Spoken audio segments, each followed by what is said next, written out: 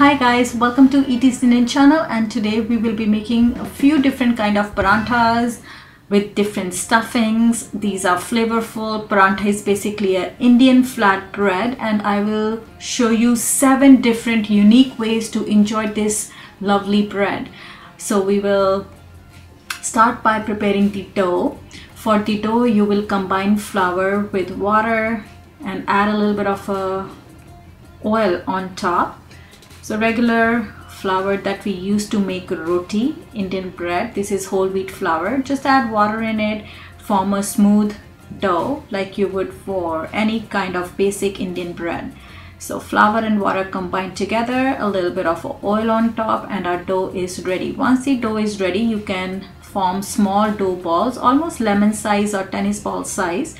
And we will start by making a simple, regular, plain paratha. Once you mastered the plain paratha, then we can play with different ways to create variety of paratha. So small piece of dough, we dusted it with some flour. You'll flatten it out, a little bit more flour, flattening it out once it's flat. So difference between this and regular roti is that this is unleavened, but it's also made with a little bit more oil. So we have added oil in the center. Now we will flatten it out again, dusting it with flour, and we'll flatten it until it's nice thin layer. Then we cook it on a skillet. This is your paratha. This is great for morning breakfast basically.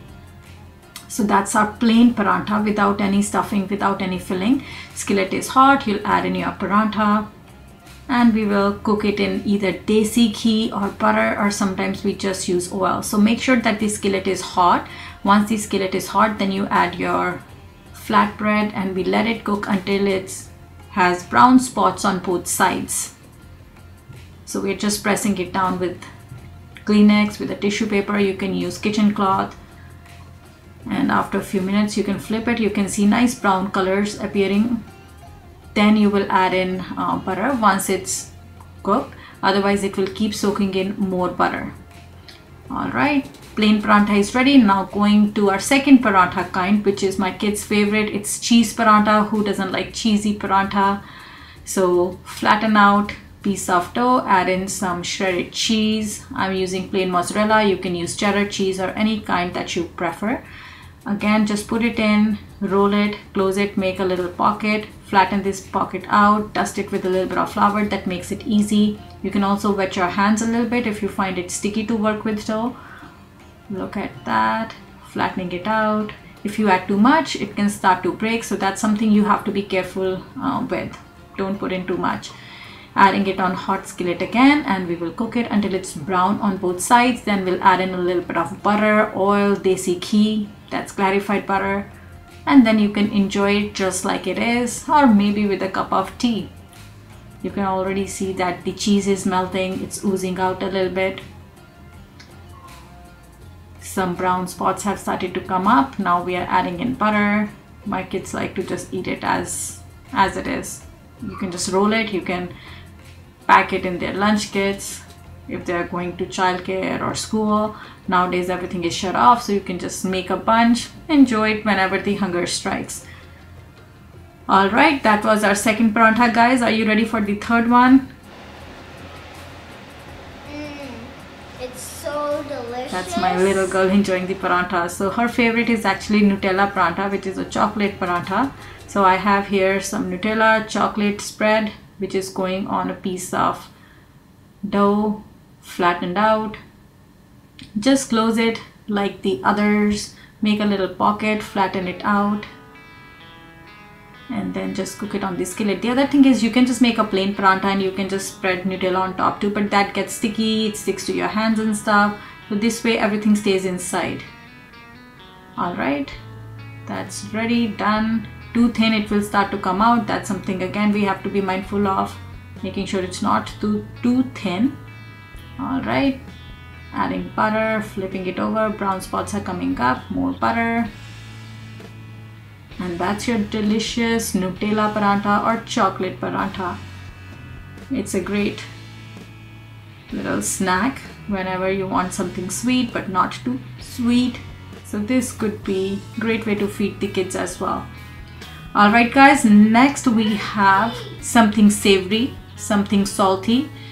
So after chocolate parantha, we've got chili ajwain parantha, which is perfect with a cup of hot tea. If you don't want anything sweet, chili ajwain parantha is amazing. We also add some onion seeds in it, najala seeds, to give it more flavor, more boldness of taste. So flattening out dough bread, adding some salt, chilies, chili flakes or chili powder. I'm adding red chili powder here. You can also use cayenne pepper or maybe paprika. I have these black onion seeds, najala seeds as they are called. We will add those in. Sometimes they go on top of the naan. All right, those are in. Now I'm going to add ajwain, that's caraway seeds or carom seeds. They are good for digestion. So if you're just sitting home because of the shutdown, lockdown, this ajwain parantha might be it. All right, we'll fold it over. It's a new skill you can learn if you've never made parantha before. Try different stuffings. All right, little pocket is ready. We'll flatten it out, dust it with some flour, and then roll it out. Make it thin. You can make it as thin as you want. Making it thin is a little tricky, so if you want to keep it a little thick, that's okay too. All right, you can see the seeds here. So this is becoming pretty thin, and now we are ready to put it on our pan. I really like it thin, almost like a crepe. And then we'll cook it on our hot skillet again until it is nice and golden brown on both sides. All right guys, that was our fourth parantha. For all of you who like a little bit of salty, savory flavor, ajwain, onion seeds and chilies. Next we are making a garlic and cilantro parantha. So once this one is done, we'll take it off the stove, going with garlic cilantro parantha, which is great with a pickle as a snack. All right, small dough ball again, almost tennis ball size lemon. Flatten it out, then add in your stuffing. This time we are going with a little bit of oil so that everything sticks. So putting oil inside the dough is one of the things that happens with a parantha. That doesn't happen in a roti. So cilantro leaves chopped finely. You can also try mint parantha if you like. And minced garlic. A little bit of salt. And then we'll just roll it. Once again, making a pocket. Flatten it out, dust it with flour. Dusting it with flour makes it easy to flatten it out. And then once it's flat, we will put it on the pan again, cooking it until it's golden brown on both sides. So you can make whatever stuffing you like depending on what your family members prefer.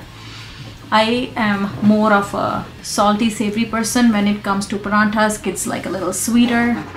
So these ones are going to be for me with some cilantro and garlic flavor. A little bit better than a plain boring parantha. Once it's brown, that will come off the pan, and we are going with our next parantha, which is coconut cinnamon parantha, which is great for breakfast, just like a flavorful crepe. So add a little bit of oil to start with. This is crushed, dried coconut flakes. You can also use fresh coconut if you like, but I think that fresh coconut might have some water that can make it tricky. Some sugar, some cinnamon. We'll fold it.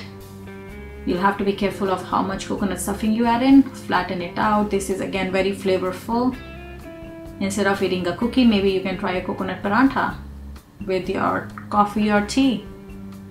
All right, there we go. Adding butter on both sides once it's nice and brown.